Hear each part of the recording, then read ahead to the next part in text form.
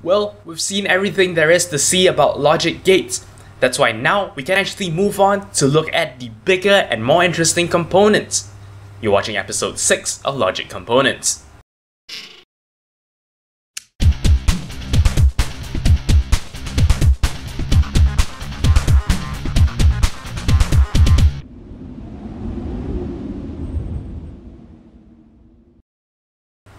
So what we're going to do is today we're going to start with one of the more advanced components, but we're going to start with the simplest of the lot. But before we actually begin, I do want to actually recap one of the concepts that I shared with you in the first episode, and that is the entire idea behind actually using bits to represent a number. Because we're actually now moving on to look at some more complicated components that actually use numbers as an input at one point or another, it is important we know how numbers work in binary. So just to quickly recap, you can think of a binary string as a set of on and off switches for a whole bunch of different weights. If it's 1, then that particular weight has been switched on.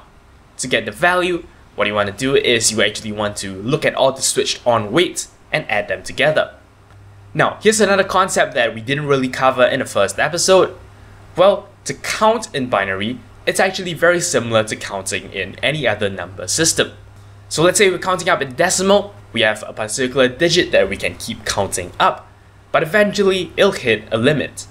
If we're counting in decimal, the limit will be 9. There is no single digit larger than 9. So in order to represent the number 1 bigger, what we do is we overflow this back to 0 and we insert a new digit in front of it. So you can think of the second digit in the tens place as a counter for the number of times the first digit has overflowed. Extend this concept to every digit. Basically, every digit is a counter of the number of overflows of the digit before it. In binary, the same concept holds. When you have a binary number, every single digit can only be 0 or 1, so overflows happen all the time. You start off with 0, and then you have 1, and then when you want to increment it further, it overflows, and as a result, you get 1, 0. If you understand the concept, you should understand why the numbers work like this. What you're seeing on screen right now is counting up decimal numbers and binary numbers simultaneously. So both representations you see on either side of the screen actually represent the exact same value. Having understood that, we can now move on to actually take a look at encoders and decoders. So this is the first logic component that is somewhat more complicated than a gate that we're going to look at. Now we're going to start with an encoder. So the idea of an encoder is this. You have a whole bunch of inputs, but what you're going to do is you're going to map it to a smaller output. Let's take a look at how this can be done. What you're seeing on screen is an 8-to-3 encoder. What this means is, it takes 8 inputs and produces a 3-bit output. But how will this work? You see, the inputs are treated as 8 separate 1-bit inputs, which we will label as input number 0 through to 7.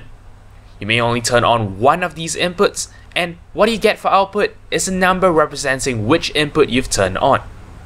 So what you're seeing now is a simulation of a component called a priority encoder, but disregard that for a moment, we'll come to that in a bit. Watch what happens as I switch the inputs on and off one by one, and observe the corresponding output. Now, do note that when all my inputs are false, the output is actually invalid, but otherwise, the counter changes as you would expect. Incidentally, what you've just seen is a simulation done in a program called Logisim. It's a very fun program, I highly recommend you check it out. If you've ever wanted to do any hands-on tests with logic gates, well, Logisim is a good place to go. As we move on in this series, you will start to learn about more and more different components that are available in Logisim, and that will probably enhance the fun factor you have playing with the different components. So anyway, let's get back to our encoder. Now, similarly to the logic gates we've already seen, encoders also have truth tables. However, we get to take some liberties when drawing them. Depending on what kind of encoder we're talking about, the number of inputs could be humongous. For the 8-to-3 encoder we've already seen, we technically have 256 unique input combinations. But luckily, we don't have to draw them all, since the vast majority of them are actually invalid. How so? Because there is more than one input set to 1. By disregarding those input combinations, our truth table is left with just 8 rows. All the rows on the left are simply entries with just a single 1 in them, and the outputs are binary representations of the numbers 0 through to 7. But can we do better? Can we create an encoder that doesn't have so many invalid inputs? Yes, we have put on the restriction that we should only switch on one of the inputs at a time. But what happens if we switch on multiple inputs? Now, the way an encoder is actually wired means that if you switch on multiple inputs, then the output is actually meaningless. You could get some form of unpredictable output because of the invalid input condition. So that kind of sucks, right? Because now you have, some means of actually injecting user error, which is why we look at a related component called the priority encoder. Now, a priority encoder functions basically exactly like your standard encoder, except now it can actually take in multiple bits that are switched on. That's not to say it actually factors them in, it actually ignores them. Instead, what it actually does is it looks for the largest value that you've switched on. So basically, if we were to label our inputs input 0 to input 7, then the largest input that was switched on will be the one that is actually taken as a result. So it doesn't matter if I have input 1, 2, 3, 4, 5 all switched on, the output is going to be 5 because the value taken is the largest input value. And with regard to its truth table, the priority encoder has a truth table very similar to that of the encoder. The difference being that half the zeros have been replaced with little x's. We read each x as don't care, meaning that that line in the truth table will be equally valid regardless of whether the x's were replaced with 1s or 0s.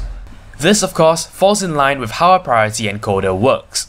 So right, that's your encoder and priority encoder. So what is a decoder?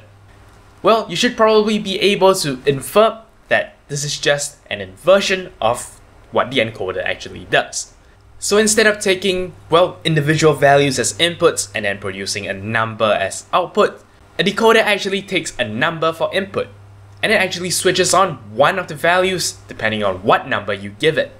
So now the truth table kind of looks different because your input is now just a single value, and then for the output you simply just switch on one of all the output bits, and which output you choose is determined by the input number. And there you have it. That is basically your encoder, priority encoder, and your decoder.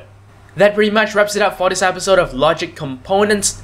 Thank you very much for watching, and until next time, you're watching 0612 TV.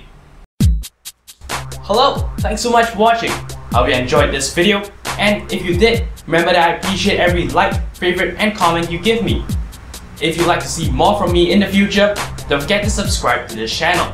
And for more updates outside of YouTube, don't forget to follow me on Twitter at 0612TV. Once again, thank you very much for watching, and I'll see you guys next time.